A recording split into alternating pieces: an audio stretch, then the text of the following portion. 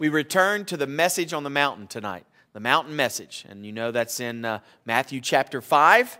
Matthew chapter 5, the Sermon on the Mount. I've enjoyed this series so far. This is our fourth sermon. If you remember, we started at the end asking ourselves a very important question. When we were done with the teaching from the Lord Jesus, what were we going to do with it? Were we going to use it and found our lives on it like the wise man did? Or were we going to be foolish? Were we going to be fools and just listening to it but do nothing with it? We've looked at what Jesus saw. We've heard what He said the first time about being poor in spirit. And tonight we return to that passage. My message this evening is entitled Jars of Clay or Whitewashed Tombs. Jars of clay or whitewashed tombs. Put your finger there in Matthew chapter 3 and you can flip over to the book of 1 Samuel. 1 Samuel chapter 16. 1 Samuel chapter 16 and verse 7. You may be familiar with this verse. But in this verse, it involves the prophet Samuel and Jehovah God. In fact, in this verse, the prophet Samuel in the Old Testament is being addressed, is being spoken to by God. He said this to Samuel, "Look, Samuel, I do not see as man sees, for man looks at the outward appearance, but I, God, look at the heart. I don't look on the outside," God says. "I look on the heart." Now in our text this evening, which we're going to be actually covering several verses, Matthew 5 verses 3 all the way up through 16, in that text, the Son of God is now addressing us. And here's what He's saying. I have not changed. I was the God of the Old Testament. I'm the God of the New Testament. I was the God of the first century. I was the God of the BC era. I'm the God of the AD era. I am the same yesterday, today, and forever. I'm still looking inside. I'm still looking at the heart. Only Jesus goes a little more specific. He says, here's what I'm looking for. Here's what I'm looking. When I go into your heart and look, here's what I want to see. I want to see the poor in spirit. Remember, we talked about that last week. Petahas, beggar, poor. We're not just supposed to be in poverty. Spiritually, we need to recognize that we are beggar, poor, that we have nothing except what we have been given by the gracious hand of God. Jesus says, I am looking for those. I'm looking for those who mourn. Penteo, mourning. You want to know what that means? To lament, to grieve, to wail out, like you would at a funeral, like when someone dies, that kind of grieving. Jesus wants us in our heart to be poor in spirit because we're mourning over the fact that we have sinned against Him. Jesus says, I want to see the poor in spirit. I want to look in your heart and see those who mourn, those who are sad for the sin that they've committed, sad that they were one of the very ones who Jesus climbed on the cross and died for. Jesus says, I want to see the meek, the prause. You know what meek means there? Gentle, humble. He wants us to be gentle, humble, meek, knowing that we've been saved, knowing that we have an eternity in heaven, but knowing that there's only one reason why, and that's Jesus. There's no pride involved, like the Pharisees of that day, pointing their finger at people and condemning them. God doesn't want that. Jesus doesn't want to see that. He wants to see those who hunger. Those who hunger, the word there is pinao. It means to crave. He wants people, He wants to look in your heart and see that you crave, that you pine for what? For righteousness. He wants to see those who hunger, who crave and pine, who thirst. Think of that psalm as the deer panteth for the water.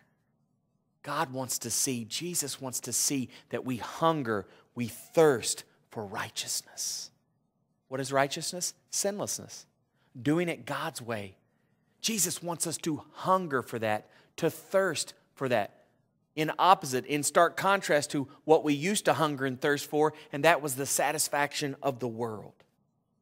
Jesus goes on, I want to see the merciful. I want to see the compassionate. You want to know who He wants to see? The Good Samaritans. We talked about them this morning. God wants us to have that compassion for Him, obviously, but for the lost world, for our brothers and sisters in Christ. He wants us to be merciful. But you want to know the main reason why He wants us to be merciful? Because we want Him to be merciful to us. Oh, we want His saving mercy, right? We don't want what we deserve, and yet we're oftentimes very eager to hand out exactly what they deserve. And that's not what Christ wants. When He looks into the heart, He wants to see the pure in heart. Katharos. You want to know what that means? The pure in heart? Free. Free from corruption. Free from sin. Free from guilt. Praise God. Do you know that you can be free from corruption, free from sin, free from guilt, the guilt of sin and the penalty that comes with it because of Jesus Christ? Do you realize that once you confess something to Jesus Christ, even after you're saved, once you confess a sin to Him and you truly repent of it, He doesn't think of it anymore. You are forgiven. So many times I have dealt with guilt, false guilt, not conviction, false guilt that comes from Satan over stuff that I've already given to the Lord and have not revisited. And at times when I begin to get in that stupor of guilt, God reminds me, that's not from me. That is from your adversary, the devil. Cast that care on me and I'll care for you. Rebuke the devil and he will flee from you. Don't allow Satan to paralyze you with false guilt. Last, in the Beatitudes, Jesus says, I want to see in the heart of my children, I want to see the peacemakers. Those who have made peace by my blood, those who have made peace with God, but also those who are obeying my commands that say, doing everything that is possible. Colossians says, doing everything that is possible, live at peace with all men. Oh, we have to go to battle sometimes, but we can still do it with a loving, meek, gentle attitude.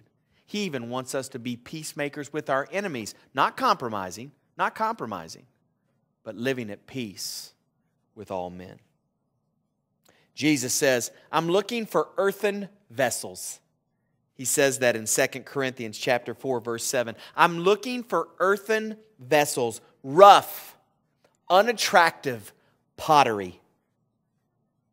I'm looking for jars of clay, is what he says. I'm looking for jars of clay. They realize that their only worth is the treasure that is being poured into them. The treasure that is not theirs, the treasure that is only theirs by the grace of my Father, Jesus says, and only theirs through faith in me. Ephesians 2, 8, and 9. The treasure which is the glory. You want to know that treasure that's in you, jar of clay? It's the treasure that is the glory of God's magnificence. And you want to know how it's displayed? In the redemptive work of Jesus Christ. That is what, Jesus says, that is who I am looking for. And when He looks into our hearts and that's what He sees, guess what Jesus says?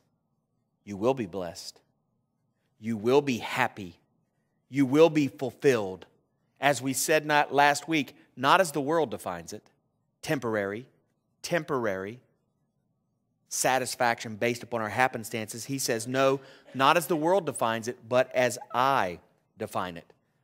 Then he goes on in the passage to let us know, back to our text tonight, he says, hey, you're going to be persecuted. You're going to be ridiculed. You're going to be scorned. You're going to be abused. Many are going to revile you, some translations say. Many will say all sorts of evil against you. Jesus says, no matter. In all of that, my jars of clay, you know what he says?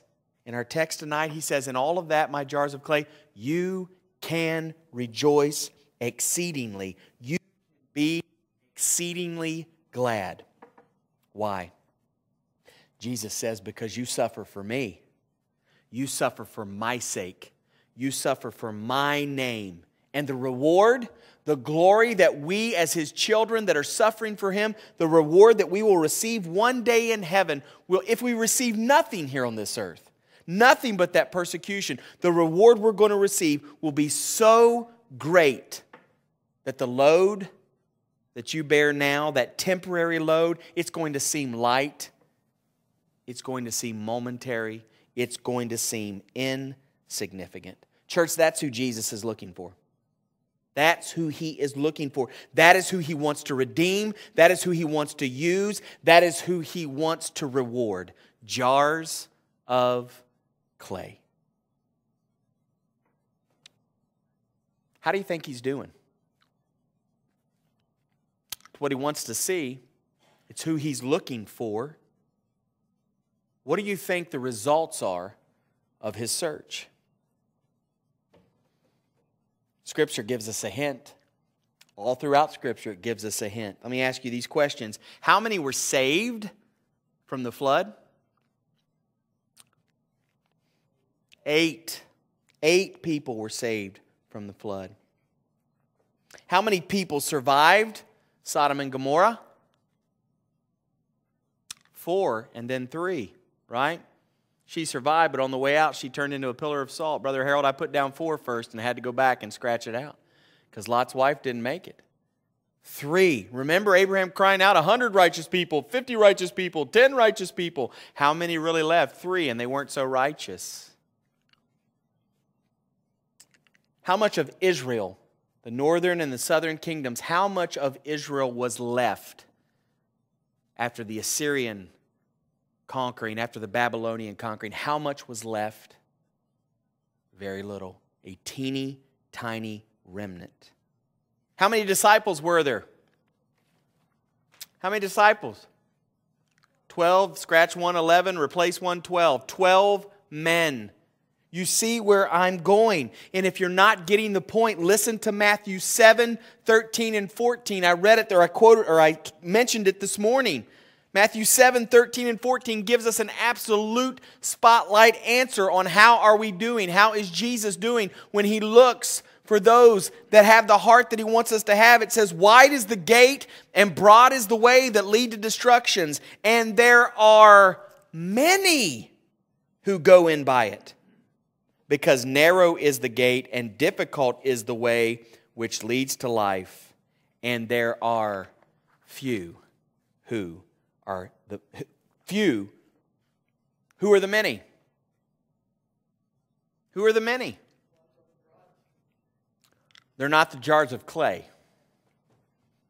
The jars of clay, the true jars of clay are few. Scripture says that. Who are the many? They're the whitewashed tombs. Whitewashed tombs. Listen as Jesus addresses them. Matthew 23, 25 through 28. Matthew 23, 25 through 28. Woe to you, scribes and Pharisees, hypocrites!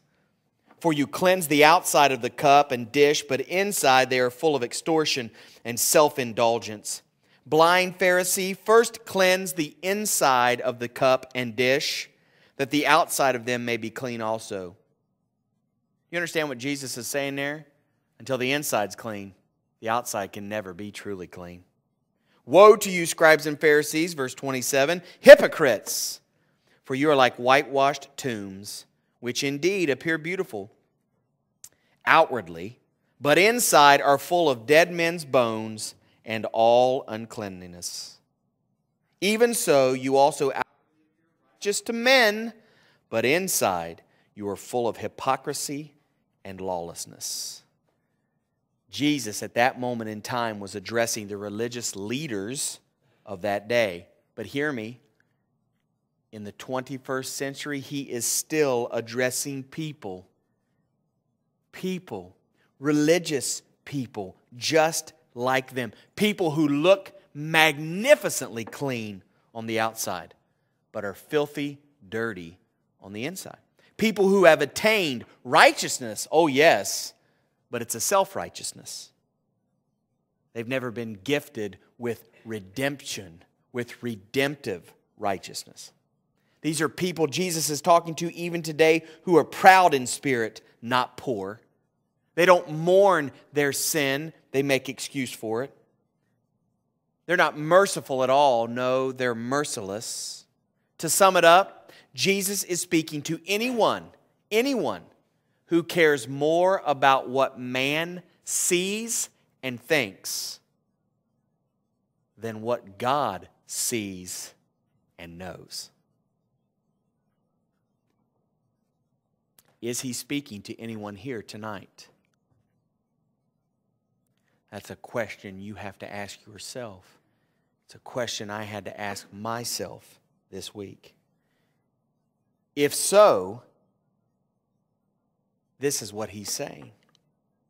Matthew 23 makes it clear that he's not just saying it, but he is actually saying it over and over and over. You want to know what Jesus is saying to the whitewashed tombs? Woe, you hypocrites! The word woe here, ooh-ah. Ooh-ah-a. I'm sorry. Ooh-ah. I had to practice, ooh-ah. No, it didn't help. The word woe here is actually ooh-ah-a. I say that because I want you to know what it is. It's an interjection. For my teachers in here, that means exclamation point, right? Interjection of public condemnation.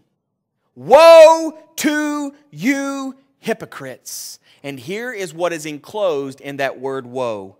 Beware, anguish, grief, affliction, distress, despair, misery, and calamity is all that awaits you.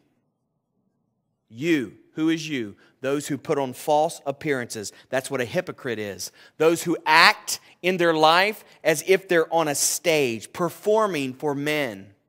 Those who put higher value on what men see than what God knows. Those who look like life on the outside look alive, but on the inside, they smell like death. That's a whitewashed tomb. Now, Jesus puts his own exclamation point on this interjection, and he does this in verse 33. He does this by asking a rhetorical question. Jesus says, how can you escape the condemnation of hell? Whitewashed tombs, he is saying, those who care more about what men think than what God knows, how can you escape the condemnation of hell? The answer, you can't. You can't save Jesus Christ. You can't save you yielding by repentance to the redemptive work of Jesus Christ. Now, I know it's Sunday night. I know that. I know that the majority of people in this room are saved or claim to be saved, have been going to church for a long time. I know that. I know that. But I'm still telling you that I pray that this evening there's one in here that no matter how long you've been going to church, no matter how scripture you know, the Holy Spirit is convicting you right now, and you've realized that you are that whitewashed tomb. The only righteousness you know that you possess is self-righteousness. Then I beg you not to hide behind pride or fear or the reputation of what people might say. What will that be worth in hell?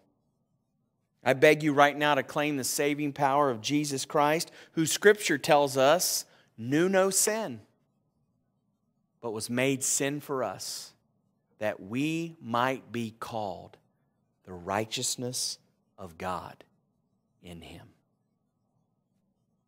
Now, we transition back to Matthew 5. We look at verses 13 through 16. In these verses, we see Christ giving some marching orders. You want to know who He's giving marching orders to? His jars of clay. Here's what He says, starting in verse 13. You my jars of clay, you my children, you who have been redeemed by me. Here's what you're to do. You are the salt of the earth. But if the salt loses its flavor, how shall it be seasoned? It is then good for nothing, but to be thrown out and trampled underfoot by men. You are the light of the world. A city that is set on a hill cannot be hidden, nor do they light a lamp and put it under a basket, but on a lampstand, and it gives light to all who are in the house. Let your light, verse 16 says, let your light so shine before men that they may see your good works and glorify your Father in heaven. Who are we? Who is Jesus speaking to here? Who are we? We are jars of clay. What are we to be? Salt and light. Salt and light. This is what we are to be. How? How are we to be salt and light? With good works. Parentheses, you should put God works. You say, Pastor, I didn't think salvation was about good works. We're not talking about salvation. Remember I said, who are we? Jars of clay. Who are we? Children of God. The good works that I'm talking about here are not to save us. They are a result. They are evidence of our salvation. Once we have accepted Jesus Christ, the rest of our Christian walk, the rest of our sanctification walk is all about good works. It's all about God works. Why? The verse tells us, for the glory of God. We are a reflection of His glory when He saves us in redemption, and we're in an even brighter reflection of His glory as we shine our practical righteousness, which only can be seen because of our positional righteousness. But once we are saved for the glory of God, we're to be about the good works of God. We are here in this world, not of it. We are on assignment. We are on assignment for the kingdom of God. We're in a foreign land. And guess what? In this land, in this foreign land, all of its citizens, that's not us. See, we're here on a heavenly visa. But all of the citizens in this foreign land are spiritually dry. In fact, they're not just spiritually dry, they are spiritually dehydrated. To survive, they only need one thing. To survive, they must have one thing, and that is to drink from what? The living water. The living water that is Jesus Christ. Remember, I said we're the salt. That is our calling. As the salt, it is our duty to do what? To live lives that are glorifying to God. To live lives that are unique. To live lives that are set apart. To live lives that are different from the world. That are set apart to God. Why? So then we can be used by God to make them thirsty. Salt is great for making people thirsty. God uses us as the salt. When we're living the life that is pleasing to Him, our lifestyle is going to be different to the world, and we're praying that God will use that life to make them thirsty. And then guess what He gives us the privilege of doing? Sharing with them the good news of the living water of Jesus Christ that will not only deliver them from their dying state of spiritual dehydration, but it will also allow them to experiencing something that they'll only have to experience once. Once they've taken a drink of the living water of Jesus Christ, their thirst will be quenched for all eternity. Never will it end. Now, listen to me. We're called to be salt. If we're not willing to do this, then there is a problem. Oh, it's not a problem between you and I. It's a problem between myself and God, or it's a problem between you and God. Let me explain. Do you know that it is impossible for pure salt to lose its effectiveness? It's impossible for pure salt to lose any of its effectiveness. However, if it's not pure, if the salt has been contaminated by something, let me give you an example. The Dead Sea over in Israel, okay? It has lots of salt in it, but it's not pure salt. No, in fact, this salt has been contaminated by gypsum and by various other minerals. Guess what has happened to the salt in the Dead Sea? It is not near as effective. In fact, its effectiveness is very much hindered. And guess what that kind of salt that has been contaminated, guess what it's good for? Nothing but, and here's where you're going to see how it makes sense what Jesus says when He says it's only good to be thrown out and trampled on. You want to know what this kind of salt's good for? To throw on the walking paths. In Bible days, they'd throw that salt on the walking paths and it would kill vegetation. It would keep the walking paths clear, and it would be trampled on by the foot of men. That is all that salt is good for. If we are not being the salt we are called to be, and we are truly children of God, because if you've lived your life as a Christian, claiming to be a Christian, and you have yet to ever submit to God's calling to be the salt of the earth, you probably need to dive in with the Holy Spirit and examine the foundation of your Christianity. But if we are saved, and we are truly children of God, we are truly jars of clay, and we're not being pure salt, then we need to take a step back. We need to get into God's Word. We need to begin praying. We need to begin to ask the Holy Spirit to shine His convicting light on us, on our lives, to show us the sin, show us what has contaminated us, what has hindered our effectiveness. Because it's then and only then that we can restore our lives, or Jesus can restore our lives by being convicted of that sin, by confessing it, clearing up that contamination, that we can go back to becoming the pure salt, being used by God as His element to make the lost world thirsty. We're salt. But that's not the only comparison Jesus makes. He also says that we're light. We are the light of the world, he says. A city that sits on a hill cannot be hidden. I'll never forget the weekend. It was the last weekend of September, headed right into October of 1994. That's the weekend that I had my airplane accident. Before the accident, we had flown from Texas through Oklahoma and Arizona and all the way out to California. We'd spent the night there. And the next day we left. We didn't leave till evening time. In fact, the sun was already beginning to go down over the Pacific Ocean. And we took off, and we were headed, our destination was Las Vegas. Now, from where we were in Palomar, California to Las Vegas was a decent flight, but it was over a lot of desert. And that night the desert was dark. Dark. And then all of a sudden, we passed through a certain patch of desert. And like a beacon, there was Las Vegas. There was no way you could miss it. In fact, though Las Vegas itself is not attractive at all, and those we were only there a few hours, the majority of which we were asleep in a motel, got up and left early the next morning, that desert had been really, really dark. And it was very comforting, it was very refreshing, it was very assuring when all of a sudden, in the darkness, here was the city. A beaming beacon of hope for a young pilot.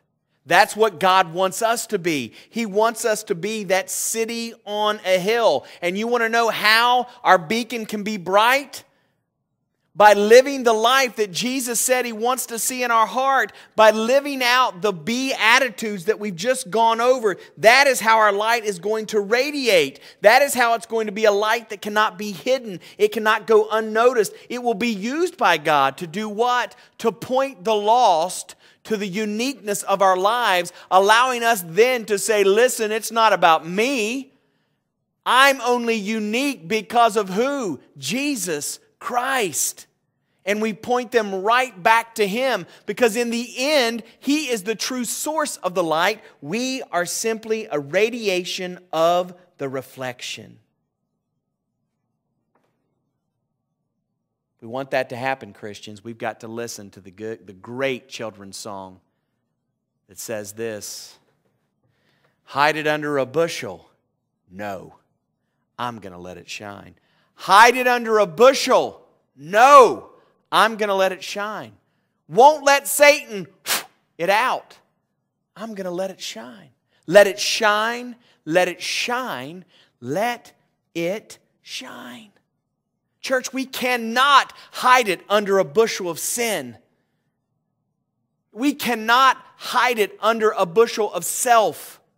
We cannot hide it under a bushel of satanic, the attack, and yielding to the stuff that Satan wants to put in our way, yielding to the great amount of stuff the world wants to offer us that will hinder our light, that will hide our light. We cannot do that. We've got to let it shine. Until when? Let it shine till Jesus comes. Let it shine till Jesus comes. And they, you say, who is they? The world. Those that are lost, those that are in the darkness of sin, What are they going to see when this shines?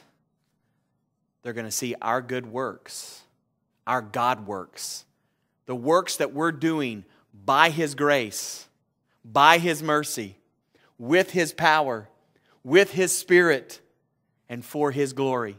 Notice I didn't say anything except us being used. They're going to see those good works, those God works, and they're going to do it for the glory of God. Now let me tell you one other thing, and we'll be done this evening. There's a verse in the Bible that I love.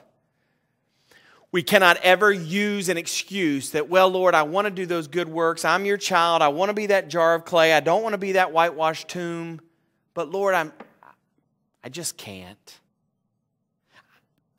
Lord, I just feel ill-equipped. I just don't feel like I don't have the equipment that I need. I mean, Pastor Rob gets up there and he knows the Word of God and he studies. And I mean, you've called him to be the preacher. Lord, I just don't have the equipment that I need. Well, it's an excuse, but it's an invalid excuse. Not because I said so, but because God's Word does. 2 Timothy chapter 3, verses 16 and 17. All Scripture, that would be this, is breathed by God. It's given by inspiration of God. Hear me. It is profitable for doctrine, which is teaching, for reproof, for correction, for instruction in righteousness, that the man of God, that the woman of God, that the child of God may be complete. Listen, thoroughly equipped for every good work. There's no excuse. He's given us all the equipment we need to be the salt and to be the light that He has called us to be. Christians, let's be those jars of clay. Let's be those jars of clay for the glory of God.